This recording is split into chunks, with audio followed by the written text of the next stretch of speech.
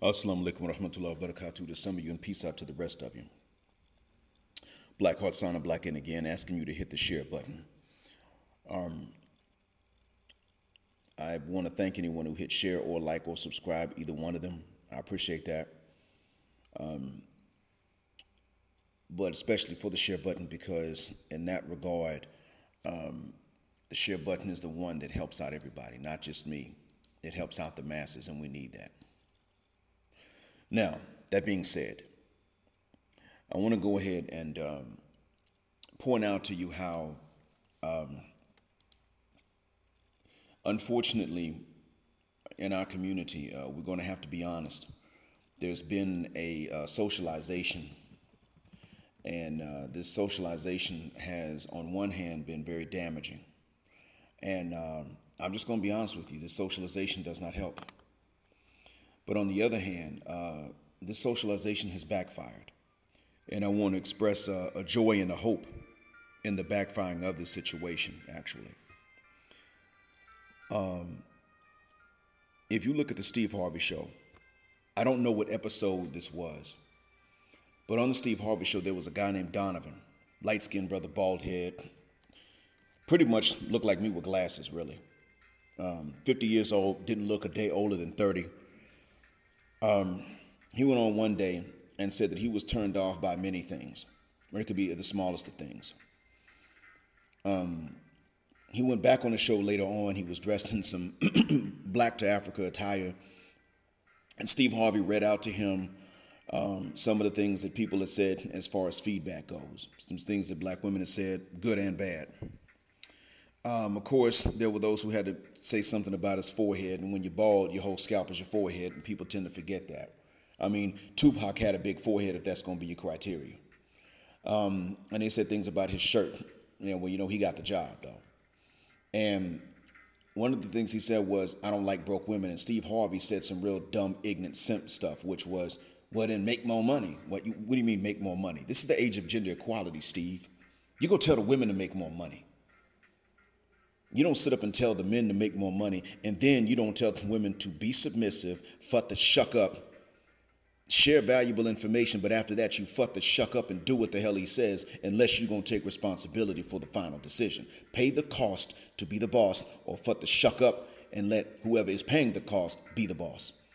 And this is what I've been waiting to hear, but I don't hear that. And so for that reason alone, I got to be honest and say that at the end of the day, I was glad to see this. I was glad to see this guy. But on the other hand, I was sad to see him on the show the second time, not the first. First time is exactly what these ladies needed to hear. But I was sad to see him on the show a second time. And what's the reason? This means that he was accepting at some point that something was wrong with him. This is not something that he needed to accept at all. He was right for being as picky as he was, and you already know the reason why. If you've heard anything else I've ever said before, he was right for being as picky as he was, because at the end of the day, this is exactly how women have been socialized to be, and we ourselves have socialized in this way. I'm going to socialize my daughters to do the same thing. To be picky, but to be picky within reason, mostly on the basis of morality and if she likes what she's looking at. Because if I tell her to be picky on the basis of finances, that's going to eliminate most men for her. And my daughters are already going to outnumber, they're going to be part of the gender that outnumbers the other. And that's the truth of the matter. And besides, it's really not my job to tell my daughter to do something that's going to make it more difficult for her to have children later on, if that's what she's looking for. A family and dedication and children. And straight up, if my daughter gets married and she did her due diligence and he just still turns out to be a bad dude, I'm not going to say to her, you can't come back.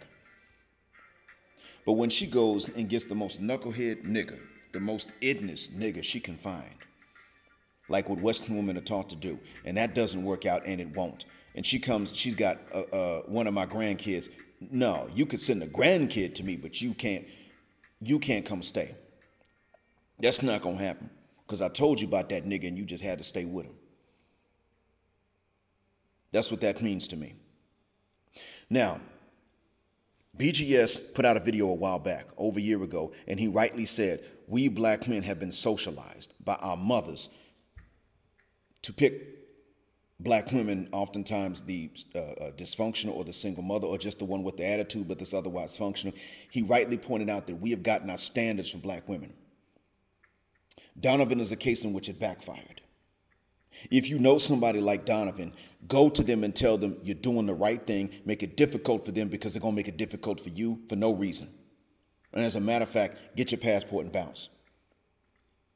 Because when you get your passport and you bounce out the West, you're more likely to meet the ones that are attractive and will meet standards instead of just simply sit back and judging other people by standards. It's not the way that works when you go abroad. And I'm going to say this, because this ain't going to make no difference to me. Go to the Philippines. If you are a Christian, go to the Philippines. If you are a Muslim, go to the Philippines or Malaysia. In the Philippines, some brothers have said that actually there are women who prefer black men over white men. You don't get that in Africa. Now, I thought so at first. I'd seen evidence of it. But lately, matter of fact, early today, I saw some brothers talking about it who had been to the Philippines. Two different men said the same thing. They'd been told this by the women there. We prefer you. You know how to have fun. White guys are always too serious. Now I understand why it is that in Southeast Asia, these white dudes are being taken for their money.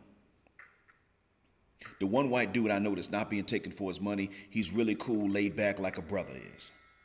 And he thinks that he may have some blood in him. He's one of them type white dudes. But for the most part, the rest of them, real serious. I get it.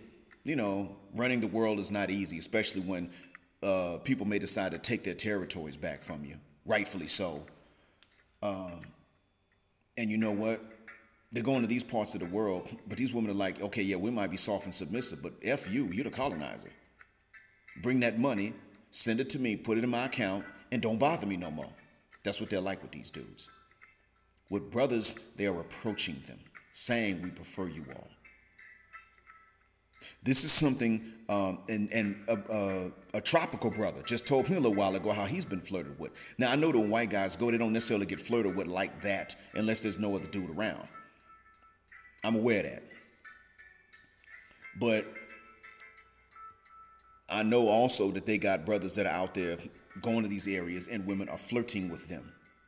Look, I'm telling you this, brothers. And especially if you're Muslim, you can go there and find a wife. And that's really what I'm looking for you guys. I want that for you gentlemen. Go there and find wives. Brothers, I want this for you because even if you go into Africa, there'll be some places and there'll be some individuals that prefer brothers over white dudes, but for the most part, the white dudes got a better chance than a brother. And I don't appreciate that, and I don't give a rat's behind about hypergamy when the woman prefers the oppressor over the oppressed. At that point, I don't care about hypergamy as an instinct. I don't forgive that. That's not something I'm willing to overlook, largely because I am Muslim. I've told women, Arab women and Pakistani women before, you don't have to necessarily prefer black brothers or white brothers naturally, but you're not allowed to prefer the oppressor over the oppressed just because they got more money. You're not allowed that because you're a Muslim, and oppression is one of the worst of sins. It's worse than slaughter in the Quran. Now, brothers, this is an area of the world where you can go, and if you simply just put forward your best foot and keep it forward, be your best self, you can be preferred over someone else. That's real. And this is what brothers deserve after a while. Sisters been saying we deserve to be first choice. No, not really. I can't say that because they've been first choice for a lot of brothers in the West. And when the brothers to whom they are first choice, they start finding to be unattractive. But I'm just going to be honest. When I was growing up, I wouldn't touch a white woman like that. And I let people know this. And, it didn't make a bit of difference. I and other guys that were like that, no, I don't mess with them white women. These sisters weren't gunning for those brothers. They were going for brothers that be like, I just F them all. I just F them all. It's all pink on the inside. They would go after these dudes. So sisters themselves were going after brothers that were open to dating white women even though they didn't like it. This is a problem right there in the West. Brothers, hit up the Philippines, hit up Southeast Asia. And when the sisters say, wait a minute, what about us? This is what I say. Well, there are good sisters out there. And I'm glad when they find somebody, but they ain't available. They've been snatched up. But to the ones that ain't snatched up now, I would say, look, go and try a Filipino man. What's wrong with it? Go try a Malaysian man. Give an Indonesian man a shot. What's wrong with them? If we're not your first pick, then what's wrong with these gentlemen over there? Do you feel that you're automatically superior to them? Wait a minute, I thought you felt inferior to everybody else. Them two can't go together. And another thing, brothers, last note. Look at somebody like Donovan on that Steve Harvey show with them high standards, and you find some young brother, your nephew, your own son, your cousin, and you tell them, show them that clip and say, this is the kind of man you need to be. Don't be going on the Steve Harvey show a second time trying to get yourself fixed. Ain't nothing to fix. You need to have them kind of standards, be turned off by anything by which these women would be turned off if they found it in you. That's just fair. And if it makes you single here in this part of the world, then get older, get your passport, stack your bread, and go to the other part of the world. And I mean that. I hope that this helps. I hope this has been a benefit. Black art. Sign a black out. Black male power. Assalamu alaikum.